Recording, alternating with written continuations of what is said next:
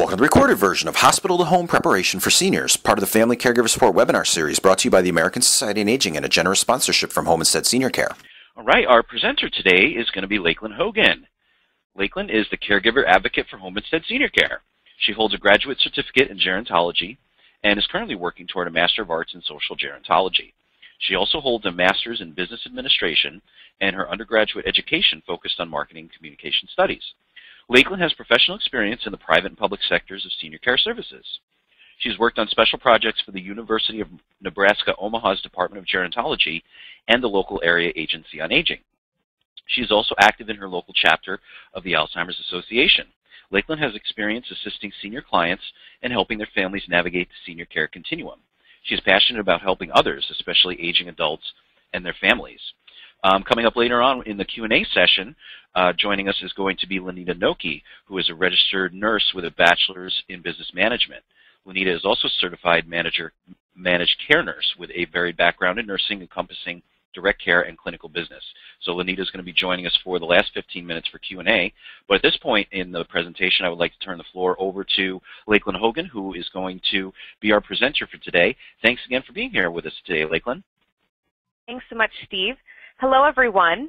Happy holidays. I hope it's a lot warmer where you are than it is here in Nebraska, but I guess that comes with the month of December. So anyway, today we're going to cover a topic that's kind of been one of those hot topics over the past couple of years, and that's preventing hospital readmissions. And it's kind of timely that we're talking about that over the winter months because we see a lot of, especially elderly people, going into the hospital for things such as falls or influenza, those types of things.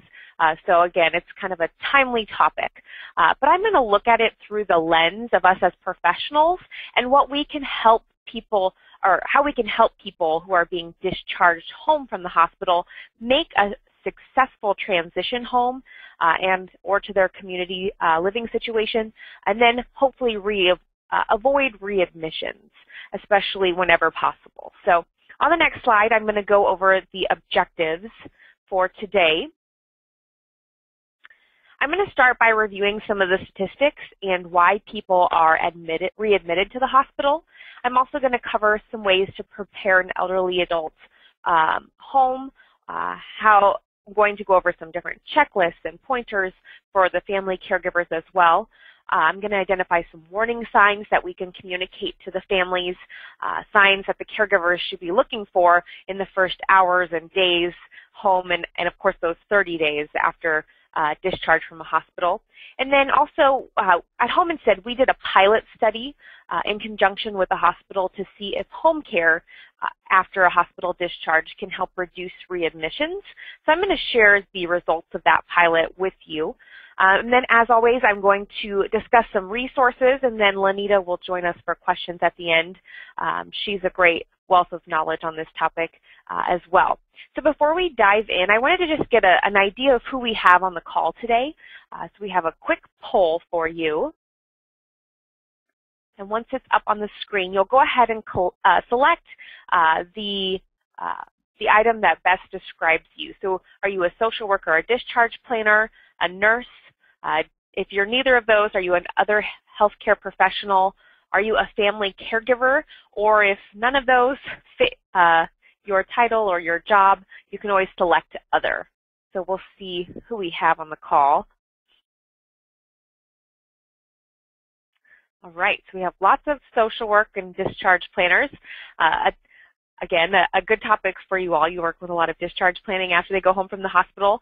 Looks like some other healthcare professionals. And then the other category always has a pretty good representation. So one of these days, I'm going to ask people who classify themselves as other to type in their profession for me, but we'll maybe get to that in the new year. All right, so we'll move on to reasons for readmission on the next slide.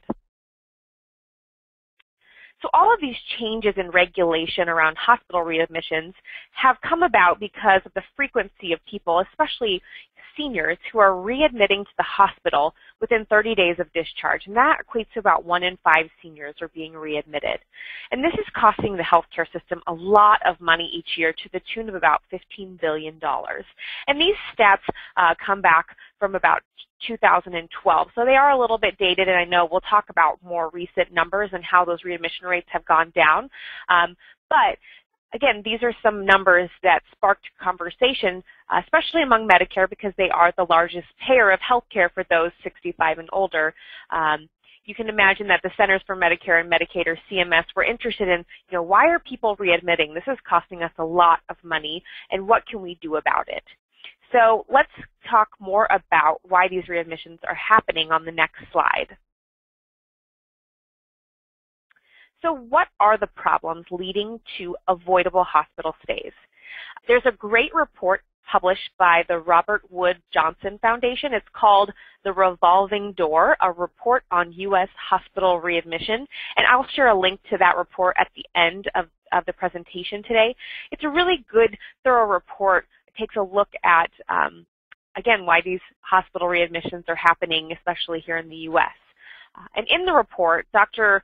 Risa Leviso-More, that's quite the name, she's president and CEO of the foundation. She talks about readmissions as a result of a fragmented system of care that too often leaves discharged patients to their own devices, unable to follow up on instructions they didn't understand, and not taking medications or getting to those necessary follow-up care appointments. And at the same time, hospital systems, they've historically had little financial incentive to ensure that their patients got the care they needed once they left the hospital. Oftentimes, the hospitals were actually financially benefiting when the patients didn't recover and they had to return to the hospital for more treatment. So, as many of you know, that model is certainly changing, especially with the hospital readmission reduction program. So we're going to take a closer look at what that program looks like here on the next slide. And since many of you are social workers and discharge planners, you're probably becoming more familiar with this program.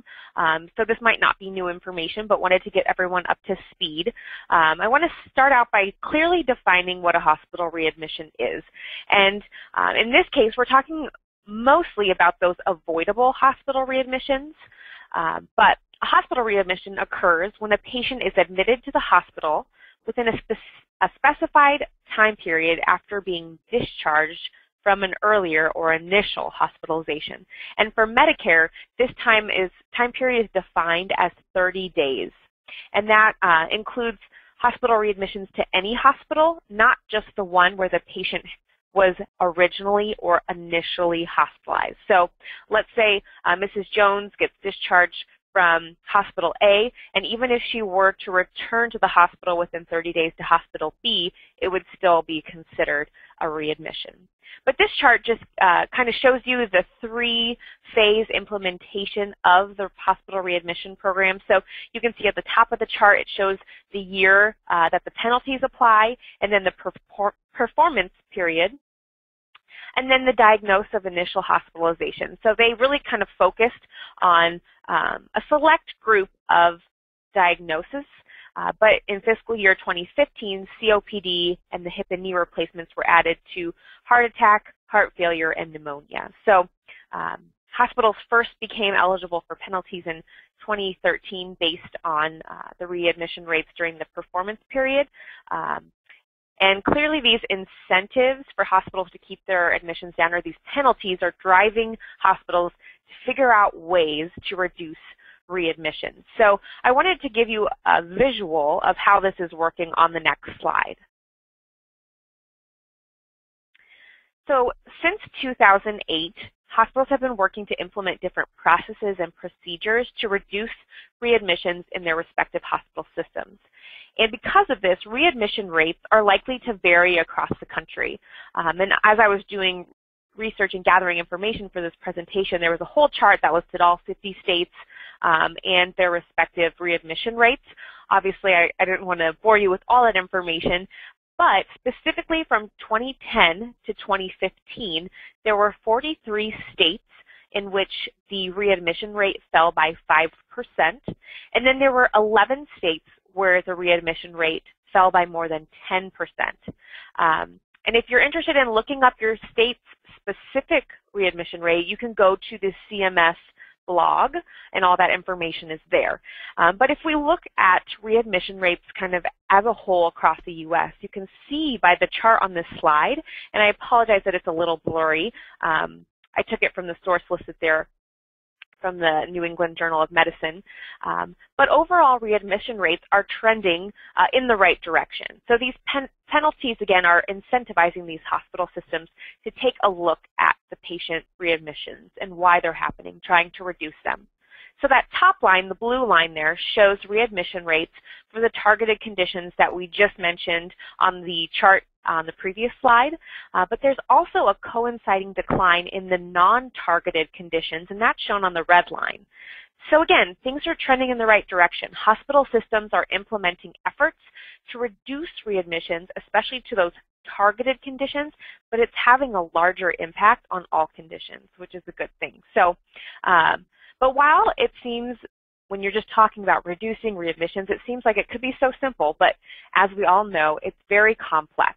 So we're going to take a closer look at those complexities on the next slide. So when we talk about readmission to the hospital, we know that some readmissions are unavoidable. So I listed a few reasons here. You know, people might go back for an already scheduled treatment. They might have been too weak when they were first admitted, and because of that weakness, they weren't able to have all the treatment they needed, so they have to go back and get that treatment taken care of. Others might have been discharged for one condition or illness. They might go home and have something entirely new crop up or have an accident. To give you an example of that, I had a client once that was discharged from the hospital. He had a hernia surgery, but he was readmitted a few weeks later because he fell and broke his hip while walking his dog in the park. So as you can see, those two things were pretty much completely unrelated, but happened to the same individual.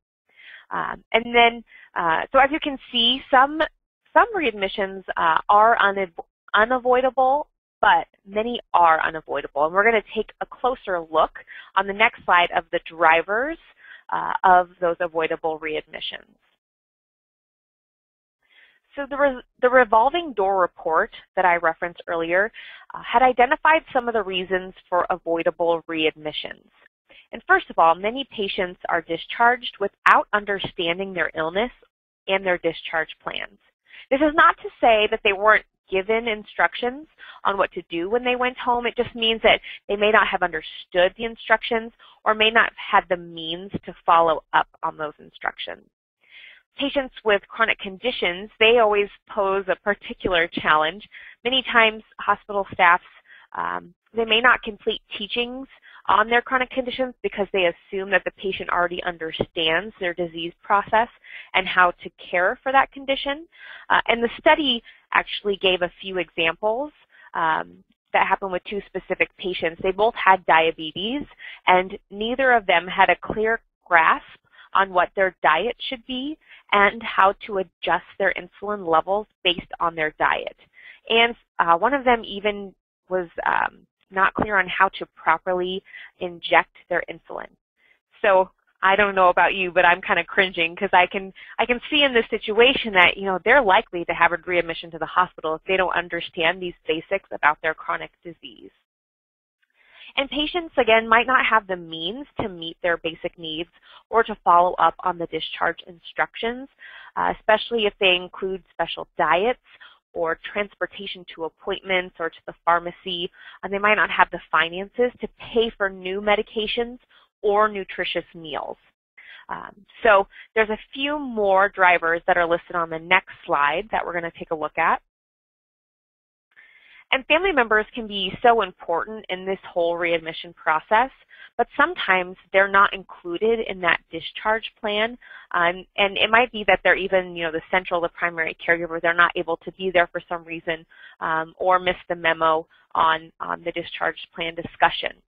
So coordination and communication is really important. And sometimes, you know, among family members, there's lack of coordination.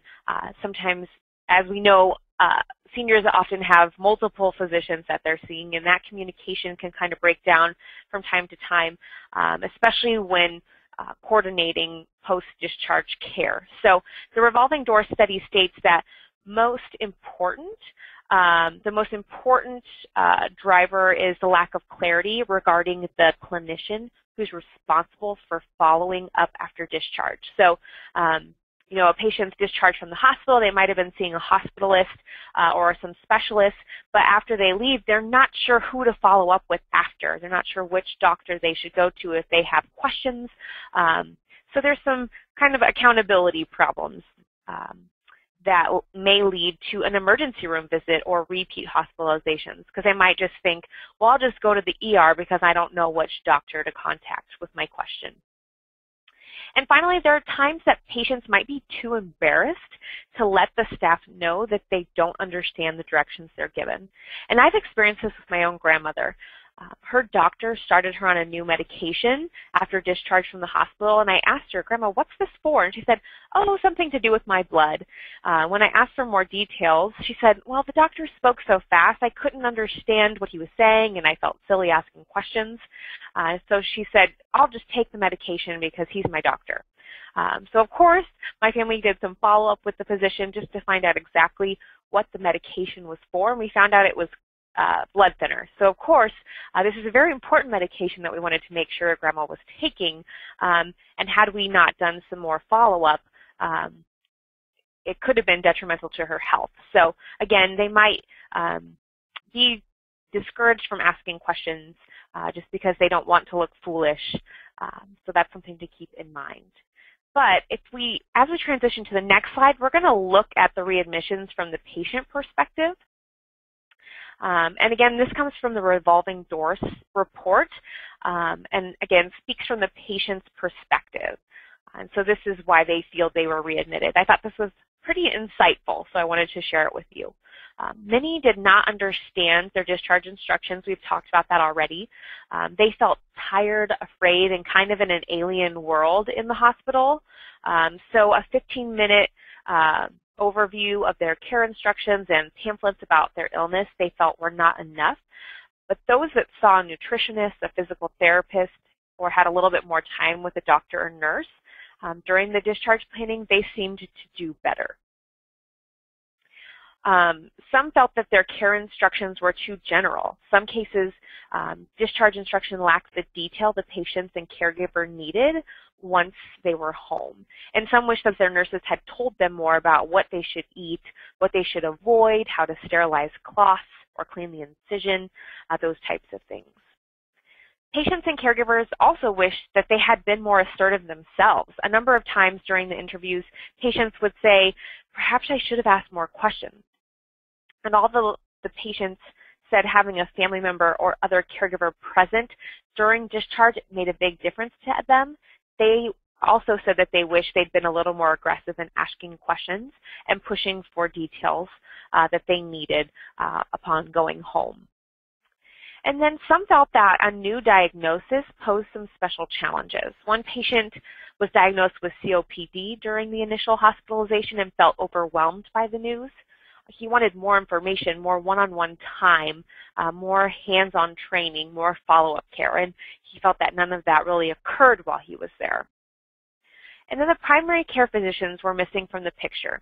So in a number of cases, patients left the hospital and were not seen by their primary care physician or their regular specialist. And they gave a number of reasons for this, but a lack of oversight by their own physicians seemed to have played a role somewhat in their readmission. And then some had limited or no support at home. Many patients were single or divorced men who returned home alone, and they were too weak to care for themselves. So you can see that that would be an issue, especially in terms of possible readmission. And some were not ready to change their behaviors, and I'm sure we've all encountered patients, clients like this. There were 2 patients in particular in this study that did not comply with the care instructions once they left the hospital and engaged in behaviors that put themselves at risk and perhaps even triggered that readmission. In one case, the patient hospitalized for COPD started smoking again after discharge, which we know kind of is a recipe for disaster. So, you know, some people are just so ingrained in their habits that it's difficult to get them to change.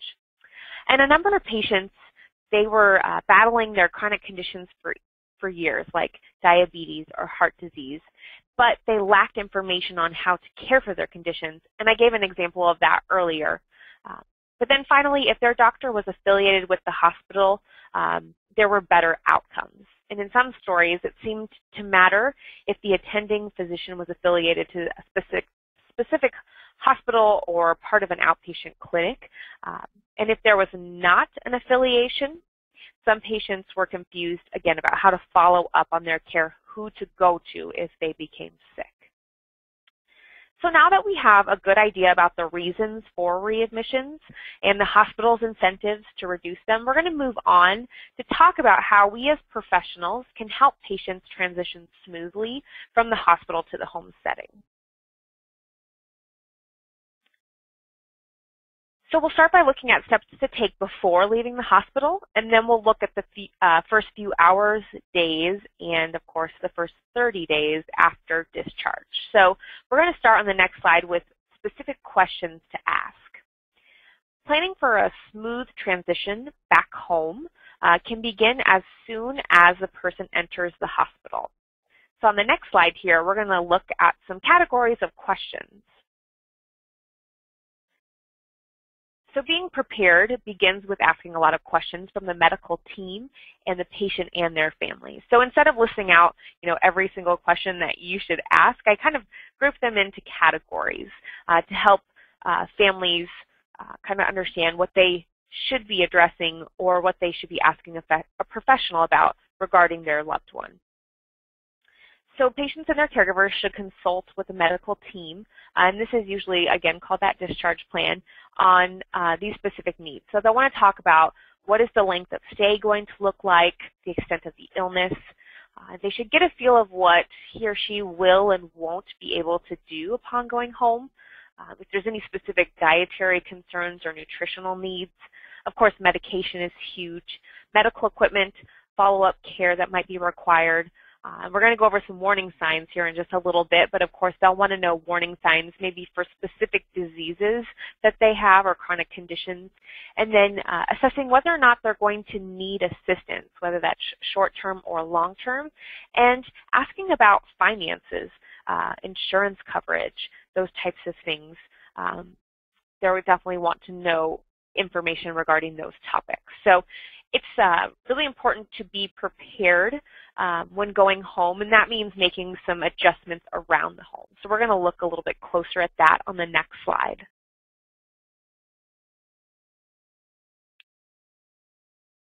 So once they have the information that they need, they can begin to make the necessary preparations for returning to the home. So something important would be purchase any medical equipment and have it delivered. So if they're going to now need a walker, or if they would benefit from a toilet seat riser, those would be good things to have purchased, delivered, sent to the home. Also check with the pharmacy about medications and make sure that they will be available to the patient upon their return home. And then safety improvements, that's huge. We want to make sure that the senior returns to a safe environment. So that might be adding grab bars to the bathtub, removing rugs in frequented areas that could cause a trip or a fall. It might even be installing a permanent or temporary ramp in the home. Those are just a few examples, but you kind of get the gist there. And then also, the family will want to arrange for new rides to follow up medical appointments and therapy visits. And then one that often goes unlooked is to clean out the refrigerator and stock up on healthy foods and even change the linens, especially if the person has been away from the home for a while. Spoiled foods can, of course, make them ill, could trigger a readmission. And who doesn't like to have clean sheets when they come home from the hospital? Make sure they're nice and clean and sterile for that individual. But these little things can make a really big difference. And Home Instead has actually put together a great booklet called Returning Home. And in the booklet, it includes a discharge checklist. So I thought you might find this helpful when working with patients. So I typed out kind of a condensed version of it on the next slide.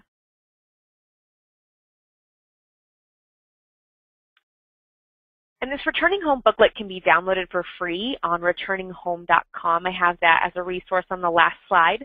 And I won't go through this line by line, but you can see that it kind of covers everything, and especially those questions that I referred to earlier in the presentation. Things like, where is the individual being discharged to? Will they need help at home? What kind of help will they need? And if we transition to the next slide, that discharge checklist continues. And you all have access to these slides, so don't feel like you have to feverishly write down all this information. You can download the guide online or download the slides and print them off if needed. But again, these are simple things, and I feel like I'm stating the obvious, but if you've ever been in a crisis situation or under a lot of pressure, I know I tend to forget to ask certain questions or fail to get the accurate information.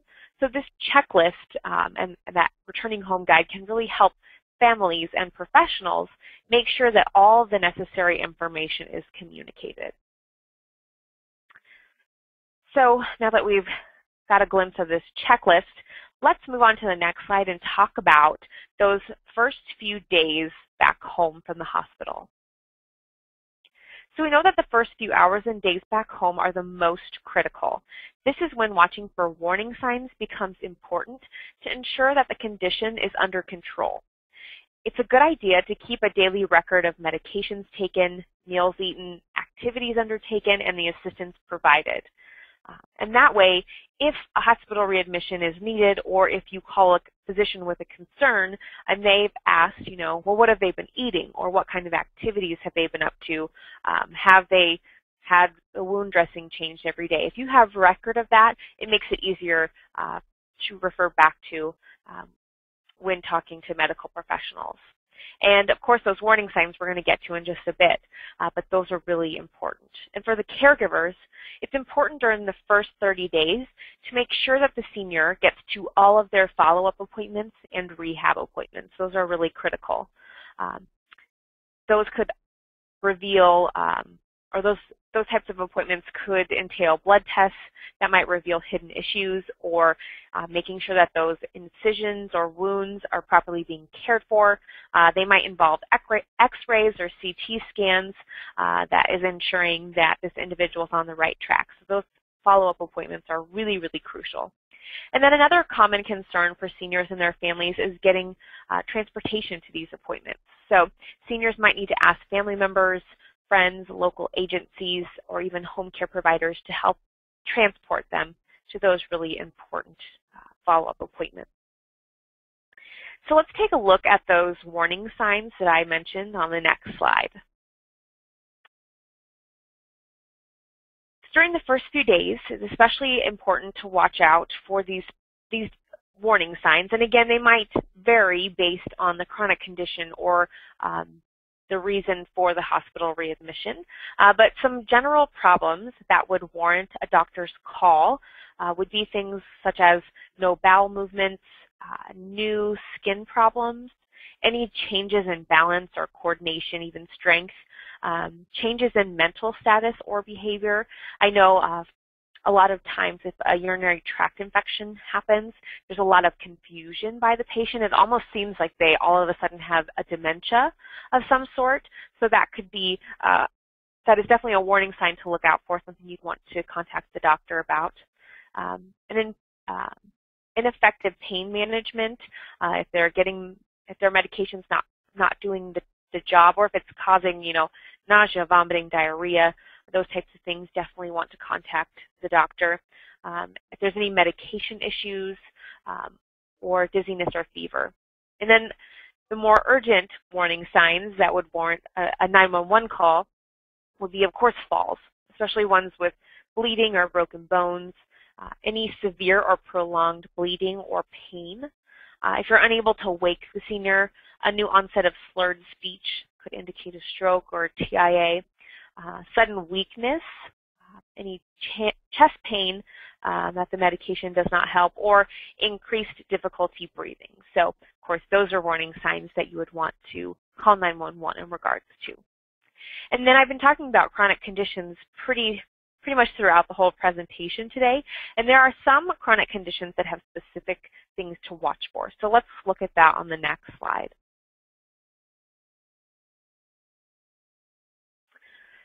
So a couple of these conditions, COPD and CHF, are two chronic conditions that are pretty common and cause a lot of readmissions. So as you can see on the chart, here are some small things that family caregivers, professional caregivers can help with to help the patient manage their chronic conditions and avoid readmission. So of course for COPD, that CO2 monitoring is really critical, making sure that the home is at appropriate temperatures. We want to make sure that they're getting enough fluids, and then may even have to adjust their sleeping situations to encourage comfort. And then for CHF, we want, again, make sure they're getting their fluids, maintain an ordered diet. Those TED hose are important. If there's any changes in the skin color, those are things to watch for. And of course, scale and weight management, vital signs are really important there, and medication comes into play. There's a few more chronic conditions on the next slide that are also important to look out for. Pneumonia and diabetes are two more conditions that cause a lot of readmissions. So when it comes to pneumonia, again, that oxygen compliance is important, making sure that they're getting some deep breathing exercises, some activity, and making sure that they get proper follow-up to appointments, monitoring their vital signs. And diabetes, of course, diet plays a huge role. So we want to make sure we're looking out for those signs of confusion, the hypoglycemia, and then also measuring or testing blood sugars, and making sure medication is administered properly, encouraging exercises, and again monitoring skin for any warning signs there too. And I did want to mention, this is not on the slide, but dementia is another disease that we need to kind of be aware of when we talk about readmission, because people who have cognitive impairment, they might have trouble expressing if there's a problem or if they need medical assistance. So it's important for a caregiver of someone with a cognitive impairment to really be in tune with their loved one's needs and contact their physician if they feel like their loved one with dementia is in need of assistance, because again, they can't always communicate if they're feeling pain. You know, they might act agitated instead.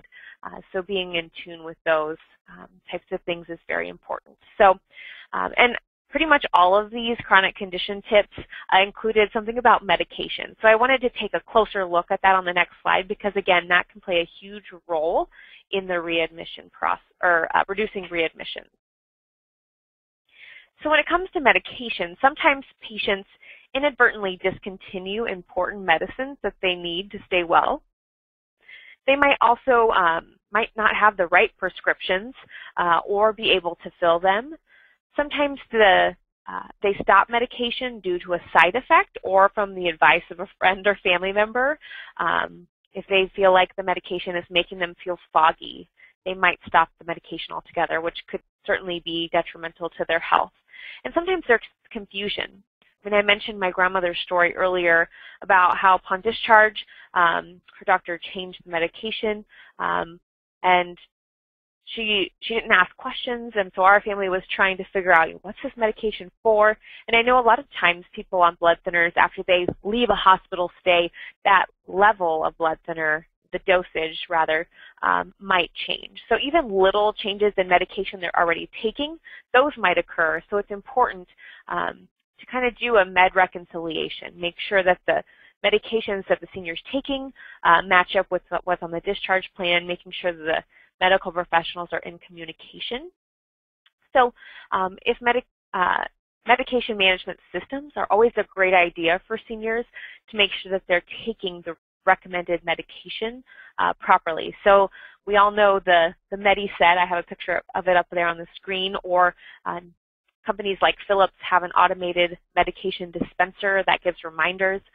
Simple Meds, they also have a mail order pre-dose package medication system. So there are solutions out there that will help with compliance of medication. And because it plays such a big role, I wanted to highlight it here. So in addition to medication, I've talked a lot about that. I've also talked a lot about the family caregiver and that support system for the patient. So let's look a little bit closer at that on the next slide here. Oftentimes, upon discharge from the hospital, it's recommended that the patient has some sort of support at home. So it's important to determine how long they need that support. Is it a few days a week, every day? Is it ongoing? When is the care most important? Is it during the day? Is it during the evening? Maybe even overnight assistance? I would find that oftentimes my clients, when they would come home from the hospital, we would have kind of around-the-clock care between professional caregivers, family caregivers, making sure that patient wasn't alone for the first couple days or weeks. But then as the patient regained their strength, got back to their everyday activities, that monitoring, that support kind of weaned off, again, as they began to get back to their old selves. So again, determine whether a family is available to help, especially in today's world. People are working outside the home. They might not be able to be there all the time. So determining if other support services are needed, such as home health care or home care, is really important. And so often home health is a service that is paid for upon discharge from a hospital by Medicare. And sometimes seniors get confused when talking about home health versus home care. Home care is not covered by Medicare, but can certainly be an important part of that support system going home. So I thought we would dive a little bit deeper into when home care might be needed on the next slide.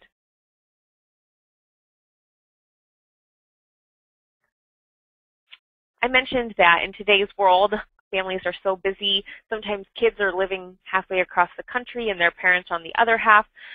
So getting some extra support may be necessary depending on the means and the situation. So some examples of how home care can assist are listed there on the slide.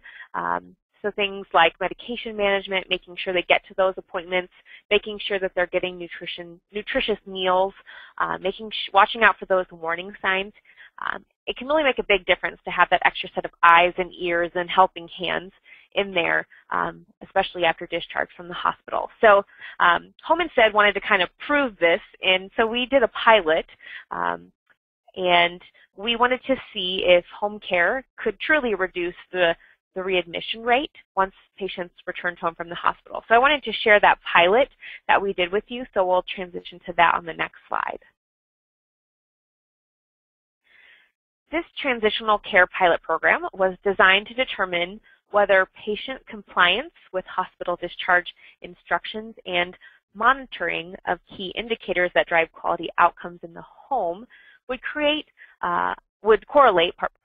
to reduce unnecessary hospital readmissions with those high-risk patients, and especially within that first 30 days of discharge. So we worked with 2 hospitals in the Detroit area to complete this home care study for their patients with CHF or COPD, which are the CMS readmission penalty diagnoses. So we wanted to be strategic about that. We did this over 7 months and focused on 30 patients. So let's look at the admission criteria on the next page next slide, for this study. So referrals were made based on the criteria listed here on the slide. Of the 30 patients, 10 were discharged with CHF, 20 were discharged with COPD, and in most instances there was a comorbidity of both diagnoses along with other comorbidities. And all 30 patients had a history of 1 or more recent hospitalizations in the past year, and they were known to the emergency department staff, so kind of those frequent flyers, the people that are around quite often. So once those people were identified, we implemented a process of delivering home care. So let's look at that on the next slide. So each plan was individualized for the patient's unique needs and goals.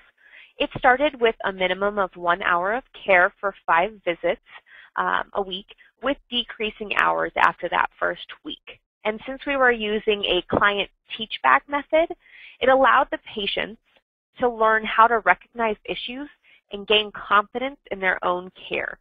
And this allowed us to taper the hours with a decreasing need. So teaching the patients in this manner increased their competency and their confidence as time went on. And each week, the team met to discuss the current plan of care and determine if the hours could be adjusted on the client's, based on the client's response to the home care. So, how did the results turn out? Let's look at those on the next slide.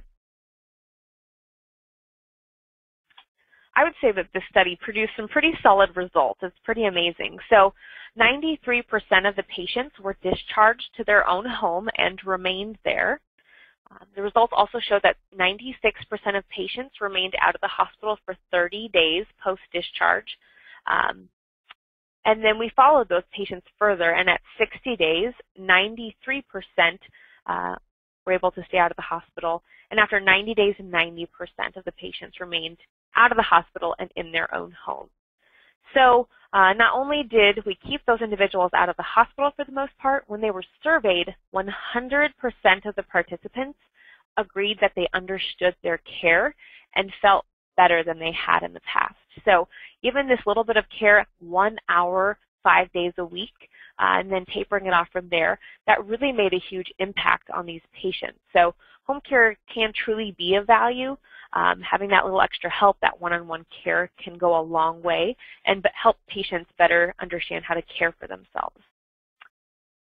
So I know I've gone over a ton of information today, and I wanted to make sure that I got you the resources that I've been promising along the way. So let's take a look at that resource slide next. So first, that returning home guide, and I mentioned it is downloadable. There's a picture there of the website. It's also part of the caregiverstress.com site. But on there, there's all sorts of the discharge checklist, tips, advice, 5 ways on how to prevent senior hospitalization, those types of things. I also, we talked a lot about medication management, and I mentioned simplemedsrx.com. Simple Meds is a great resource for that. Caregiverstress.com I mentioned.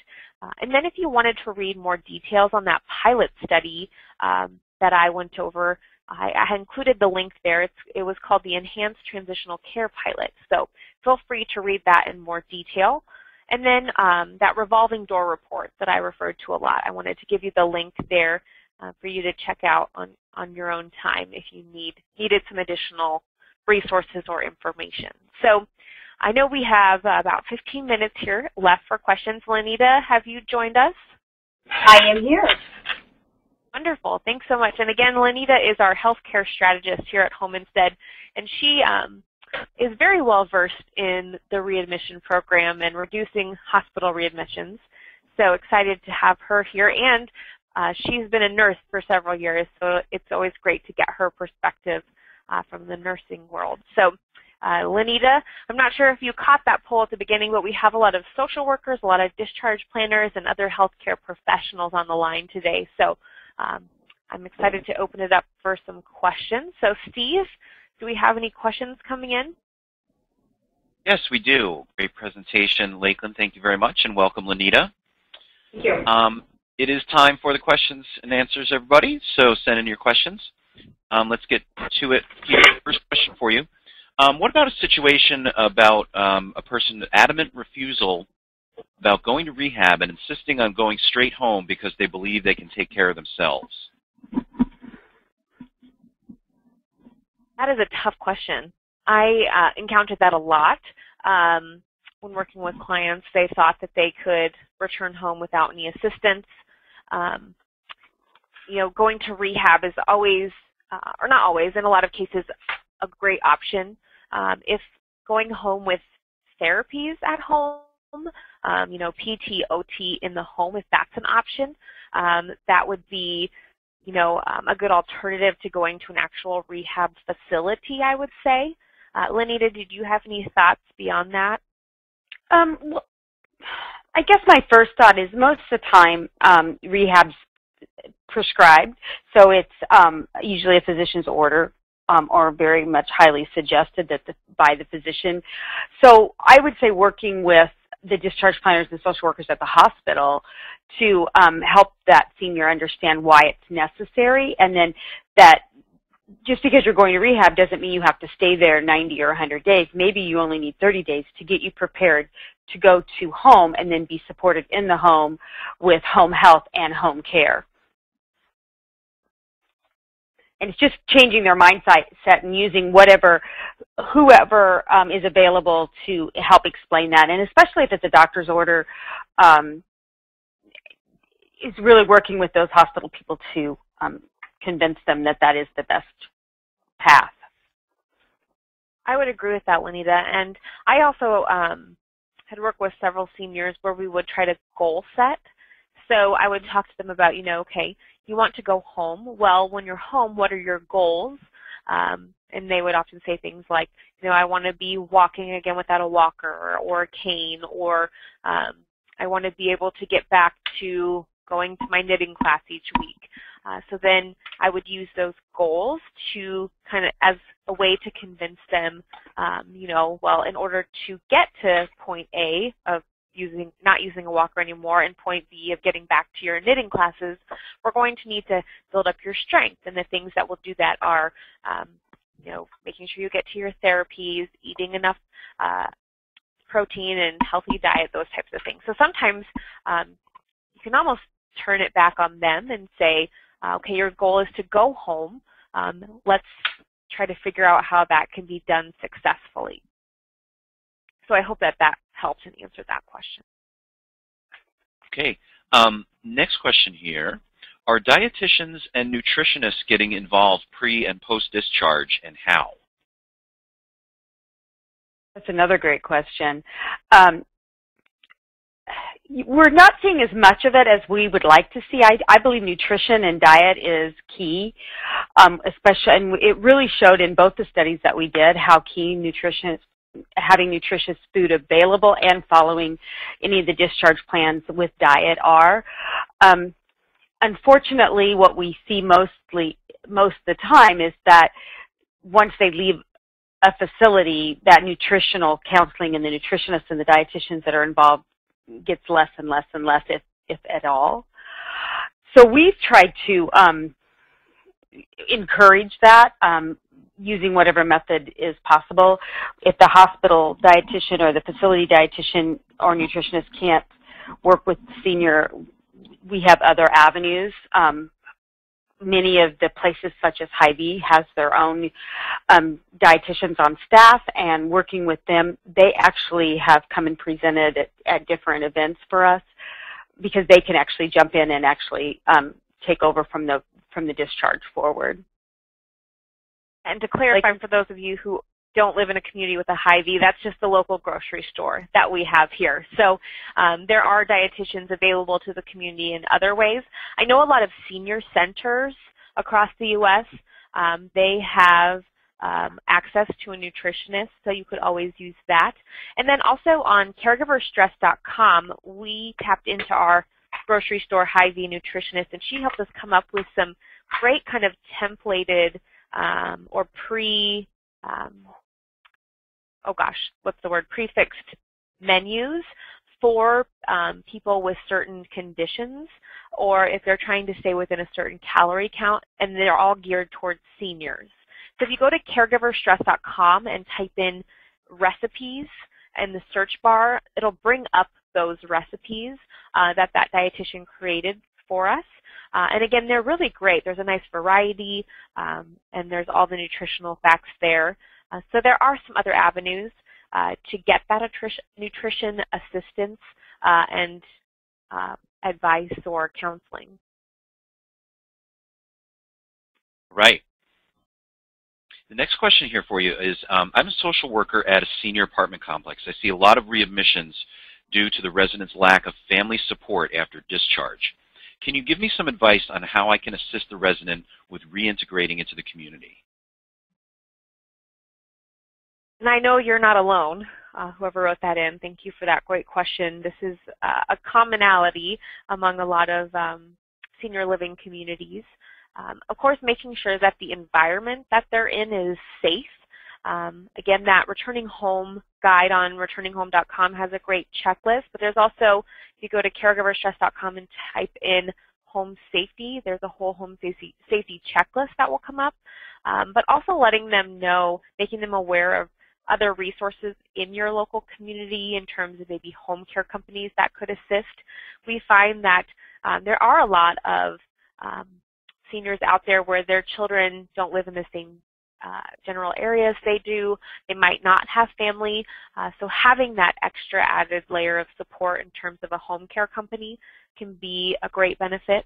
And they can be, usually most home care companies, they can tailor the schedule to meet their needs, to meet their financial situation as well. And a lot of times I found that the adult children would pay for the service because they couldn't be there to help their loved one. But making sure that they are aware of the resources in the community. There are also volunteer organizations out there if they don't have the means to pay for home care. A lot of local churches have assistance programs such as that, but making sure their environment's safe, making sure they're getting good and proper nutrition. So keeping an eye out for if they're coming down for meals, if that community offers mealtime, those sorts of things. Lanita, did you have anything else to add? No, actually, I think you covered that one pretty well. Okay. Next question here. What are the main warning signs for determining that an individual can no longer live in an independent setting? That's a great question. Well, some warning signs would be if they're unable to get around the home safely, even when it comes to, more so if they're unable to, transfer in and out of a wheelchair, for example, or if they're unable to, properly bathe themselves safely. And then if bringing in, an outside provider, a bath aide or home care company, if they've tried that and, they're still struggling to maintain their independence in the home, then it might be time to look into alternate levels of care. However, just because somebody moves from a home setting to a care community doesn't necessarily mean that that it's kind of the end-all be-all. Some assisted living facilities have certain criteria where the individual still has to be able to transfer with a one-person assist, or if it becomes more of a two-person assist, that would be a criteria for a nursing home. And nursing home care can be rather expensive. There's not always room in nursing homes. In a lot of communities, they're filling up fast. So, it really depends on the situation. It depends on the individual, the resources available to them. I wouldn't say that there are, like 3 things that will determine whether or not a person can remain independently at home. It's kind of looking at the situation as a whole. Lenita, any thoughts on that? Sure. There's all kinds of different things you can look at out there that'll say, oh, if this happens or that happens, it's time to look at assisted living. But honestly, I think if you're living in the same community with your senior, there are certain things that start popping up. Their chronic health condition gets worse, or they've had recent accidents, or maybe even close calls, or almost near falls. Or that they're just having so much difficulty managing their activities of daily living, and even with someone in the home, it's still just getting more and more difficult. So I think it's things that you'll notice as time goes on. Sometimes if you're too close to it, people, even myself as a nurse could easily miss it in my own loved ones. But sometimes it's the neighbor that notices it and you're coming and going. They'll say, hey, I noticed that your mom's lost a lot of weight lately, or she seems a little more frail.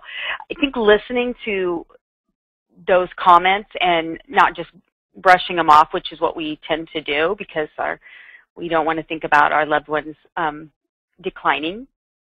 But I don't think you could easily Google it and you'd probably come up with 100 different ones that say, here are 10 signs that'll tell you that it's time to move. But I think it's personalized. I think it's knowing your your senior and your loved one, and knowing and being aware that changes are going to happen, and being conscious of those changes and when those changes get too much. And if you already have a caregiver in your home, it may be just listening to that caregiver say, your mom's really getting to a point where it's hard to help her in and out of bed, or it takes more than just assistance. It's actually, maybe it's time to get a lift or something else. It's listening to those keys, because that person that's with them the most is going to really drive their need, what they need, and because they see it. They know how much more they're putting into it.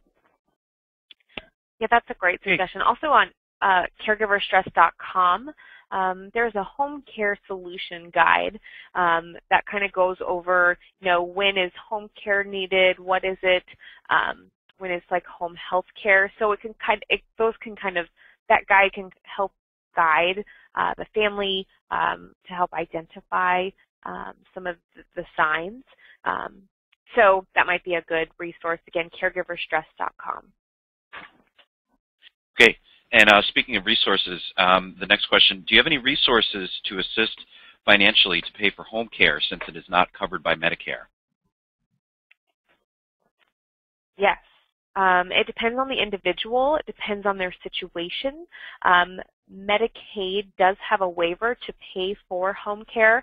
Now, granted, not all home care providers accept Medicaid waiver, but that is an option for some seniors. A lot of the AAAs, the area agencies on aging, they offer assistance on kind of a sliding scale in a lot of communities. And you can dial 211. I've learned that from people sharing resources through these webinars. You call 211, they can connect you with your local area agency on aging, or you can go to AAA.org. Also, if they're a veteran, they can look to the VA to see if they qualify for any home care assistance. A lot of times, if the vet has cognitive impairment, I found that they do provide some benefit to the veterans in that situation. For those with Alzheimer's or dementia, there is a grant program that grants care to those family caregivers, and it's called Hilarity for Charity. If you go to helpforalzheimersfamilies.com, again, helpforalzheimersfamilies.com, or if you just Google Hilarity for Charity, that grant program is available for people to apply for. Am I missing anything, Juanita, in terms of ways to the only other care? one, I mean, you mentioned, I think, just about all of them that we're aware of. The only thing I would probably add in is Medicare does have some programs. Probably the most well-known is the PACE program. Not in every community, but in the communities that it is in, they do cover care for seniors. And I think you mentioned, I mean, it's looking at the resources that you have. There's all kinds of things out there. And we actually did do a booklet on it, about a resource on it about a year ago that kind of covered everything that Lakeland just said. There's the PACE program, and then there's the veterans benefits, and then there's different financial pieces, such as like a reverse mortgage is the one that comes to mind the most, that help guide them. Yeah, and long-term care insurance, if they have that, oftentimes they will cover care in the home. So again, caregiverstress.com has a lot of great resources. If you type in finances, or paying for care into that site, it can help direct you to some resources. And I know we're at the top of the hour, but next year, I'm going to plug one more time the CEO program next year. I do cover different types of care in some of the upcoming topics and how to pay for care. So tune in to the upcoming year's webinar, and you can learn even more about that topic. So I'll send it back to you, Steve, after my shameless plug.